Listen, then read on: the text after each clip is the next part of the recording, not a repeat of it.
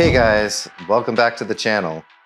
It has been another nightmare. And if this wasn't my life, I'd be watching YouTube, watching some poor guy talk about his Ferrari or whatever as well. And so I just have to separate this and pretend like I'm watching my own life from afar so I don't take things too horribly. Let me tell you what happened. I got up the other day to get my daughter ready for school. We get in the car. I notice my tire pressure sensor says that I only have half a pound of pressure in one of my tires. So I looked, and sure enough, I picked up a nail. If you watched the last episode, I just picked up a nail or a screw in the Ferrari tire the week before. My buddy Mike at Ferrari Parts got me a good deal on a rim. I had it repaired at Precision Wheel Works, and I had it all ready to go to put on the car, but it's been really raining here, and so I've just been kind of waiting until it's a nicer day to get everything taken care of.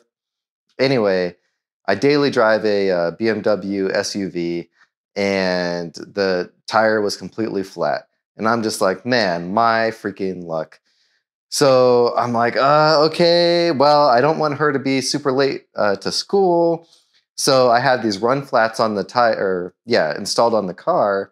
I'm like, okay, we just got to get to the gas station so I can pump it full of air real quick, just so I can get you to school so then I could get a new tire put on this thing. So I get to the gas station, I'm trying to fill it up, and I get all these people like asking me for money. And I'm just like, wow, now is not the time. Like, I'm just like rushing against the clock. I'm so sick of car issues. I pump it full of air and I'm watching it. Meanwhile, like, her school is only 5 miles away from here, but I'm watching it on the tire pressure sensor just go down and down from like 30 PSI to like 20 in just a matter of a minute. So anyway, I get her to school. I'm like, all right, I'll pick you up. I'm not really sure what car I'll be in or what, but I'll pick you up later. So then I take the BMW to Les Schwab in Sacramento. They have been over the moon. Great customer service. I really like working with these guys. I've been taking my cars there for years. They've always patched the tires or got me some new ones at a good deal, or it's just been a pleasant experience, okay?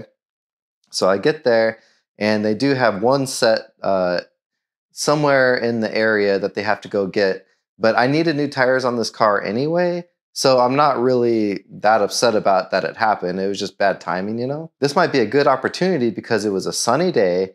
I just got the wheel back for the Ferrari the day before, and I'm like, what if I go home and drive the Ferrari to Les Schwab, have them, because the wheel of the Ferrari is actually in the back of the BMW.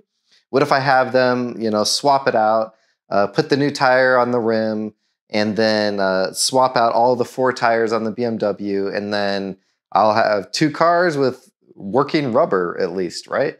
So I walk home from the tire shop because it's only a few miles away from my house. I thought, it's a nice morning, go for a walk, release some stress. And so I walk home, and I go to start the car, this beauty right here, and it doesn't start. So in the 1 week, by the way, I just put a new battery in this thing like, 2 months ago. But the 1 week that I didn't drive or start it or, move it around the driveway or whatever, it's dead. I don't have a portable jump starter. You can't just jump start these cars.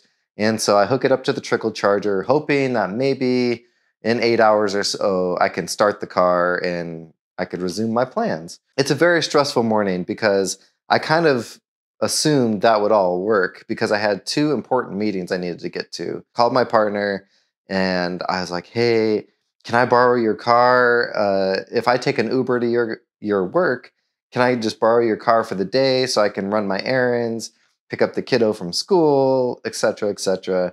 And she's like, oh yeah, sure, man, no problem. Why she's still with me, at this point, I don't know, but I'm very thankful. And anyways, so I pick up her car, and then I get a call from Les Schwab around 2 o'clock saying, oh, sir, your car is ready to be picked up. And I'm like, oh, well, this might work out perfectly for the timing because I have to pick up, remember, the kid from school. So I ended up taking a scooter to the tire shop, paid for the new tires, then dashed over to her school, picked her up, and then was able to make car arrangements and return cars and all this stuff. I wait a few days for the trickle charger to charge the battery enough, and then finally I get the Ferrari started. I take it to Les Schwab. They swap it out with the new wheel. Looks great, runs, as well as this car runs. So I'm like, okay, cool. I was able to drive it a couple miles back home, park it, and then Christmas Eve rolls around, and I had this bright idea like, hey, why don't we drive 30 miles in the Ferrari to pick up a pie to take to dinner, because we had some family plans. So everything was working great on the car for, once again, considering the car this is. But what I'm doing when I drive this is I don't really go super high on the RPMs. I try and only keep it on the freeway and not do a lot of start and stop to mess with the transmission or whatever. So I'm driving it very gingerly, is what I'm saying. We pick up the pie, have a hamburger, and we start to drive back home. And then I look in the rearview mirror, and all I see is smoke. So I'm just like, this is it. This is the moment. All you YouTube viewers have been commenting, saying, you gotta stop driving that thing. It's gonna catch on fire. It's gonna catch on fire. I don't think it caught on fire. But what happened was the radiator hose blew, shot radiator fluid all over, coolant all over the engine bay. And I pulled over immediately, turned off the car, and popped the back open, and all the steam's come rushing out, right? And so I'm waiting on the side of the freeway, and it's a very busy night. It's Christmas Eve, right?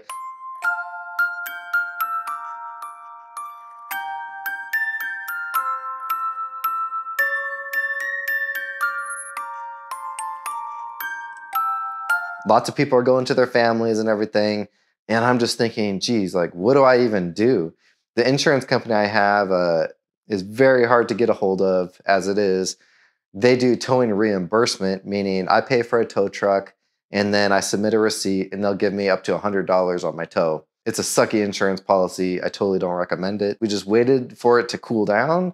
And then I drove it across the on-ramp so I could put it in like a safer spot. So I'm not standing on the side of the freeway. I'm just trying to figure out my options. And so I'm calling people. Obviously, no one's available. Like, we're sort of stranded. I'm about 30 minutes away from home. It's way too far to drive it any longer. And so I called my dad, who lives about 5 or 10 miles away. And I was like, hey, can we meet you in this city to where we can figure out a tow truck situation? I went to a gas station. I put in a bunch of coolant. It just went on the ground. It was a complete waste of money, just so I can get it about 5 minutes down the road without damaging the engine. Because that's where we needed to meet up, is a bigger parking lot where a flatbed could fit, and it would just be a better situation. We get it there. It's at this Bel Air parking lot, and it's around 6 p.m. And we're calling all these tow truck companies, and either people aren't picking up the phone, or they're saying, oh, we're only handling law enforcement phone calls right now. We don't have any flatbeds available for you. Sorry, you're out of luck. I'm like, what do you mean? And I've called like 10 places by now. I'm like, what? You can't get a tow truck? I'm like, I understand it's Christmas Eve. I'm assuming I'm going to be charged up the butt for this thing. But I'm like, we can't just leave it in this parking lot. We just ended up getting a bunch of gallons of water, and I drove it about 15 miles, pulling off to the side of the road, filling it up, waiting for it to cool, drive a little more, repeat. And then finally we got it to my dad's house, and that's where it sat in the garage for a couple of days. Then on the 27th, I called my favorite tow truck company, and I was like, hey, thank goodness you guys are available today. Can we ship this back to my house? And I had the same awesome tow truck driver, Austin. He handles these cars with great care. And anyway, that's why it's here again. I guess it's good news. I don't know. When you have a coolant line break or a hose or something like that, those usually get replaced during a major service when you get the belts done and everything. And honestly, before all this Ferrari mess happened with the CNC motors and then all the repairs and all the craziness, I was going to have all the rubber switched out anyways, meaning all the belts, hoses, and but since I don't even have the title of this car and I'm not paying for repairs on it until I get the title, I just kind of been in a standstill with it. And so the hoses need to be replaced, clearly. So at this point, it is not drivable. I don't even want to start the thing. It is on a trickle charger, just to keep the battery up, I guess. But Merry Christmas. I hope all you had a much nicer Christmas Eve than I did. Now I can't even really take it to the corporate events where I would like rent it as like a prop. And it's just, it's a big red brick in the garage right now. I did finally talk to the owner of the title of this car on the phone the other day. And so I do have an update coming about that. But other than that, I guess if things could get worse, they did. So, Happy New Year.